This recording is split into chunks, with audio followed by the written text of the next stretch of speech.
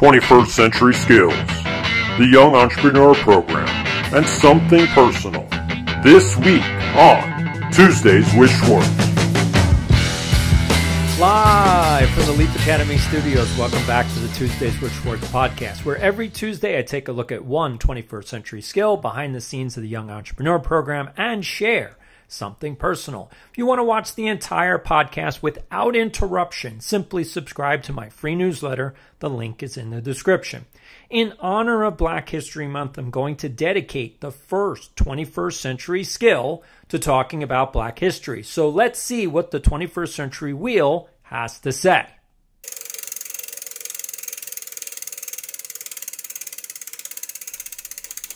And it looks like leadership will be the 21st century skill of the week. For those of you who are following me on social media, my account name is @theschooldoc, then you already know that Leaf Academy just released the most comprehensive 21st century course on Black history in K-12 education today.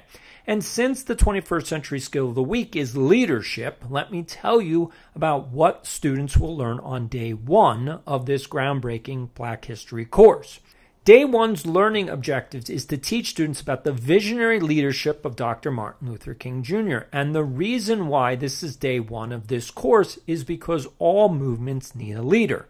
And leaders are people who create new visions for the future. For example, America was founded on a vision that all men were created equal. So what was Dr. King's vision for America? And to learn his vision, we need to look deeper at his speech on August 28, 1963. That's the day Dr. King stood in front of the reflecting pool in Washington, D.C. and told America, "I have a dream." But it was more than just a dream. It was a vision for the future of America. And in that vision, Dr. King hoped that one day everyone could live in peace regardless of what they looked like or where they were born.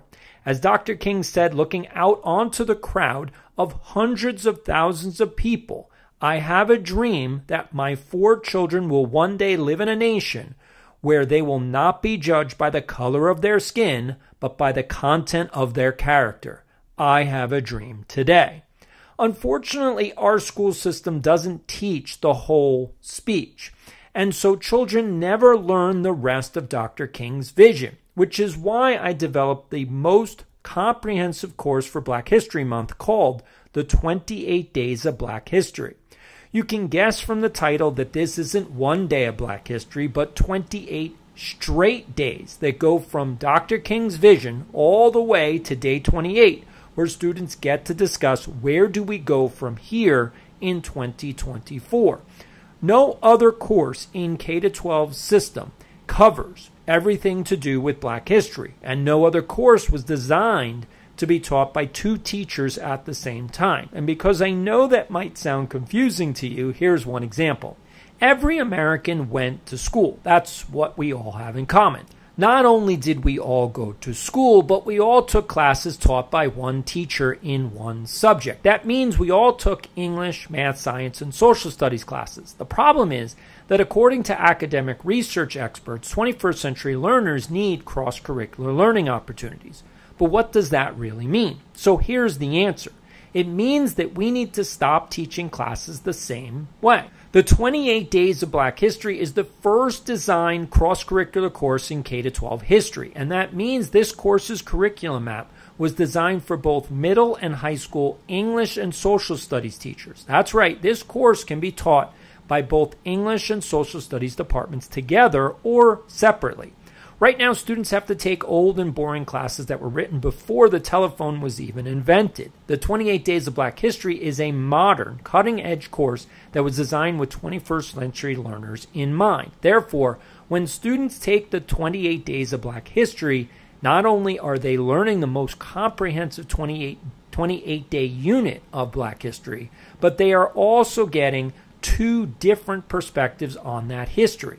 One perspective is from the social studies teacher who will focus on the history of what happened to Black Americans from the 1600s through modern society.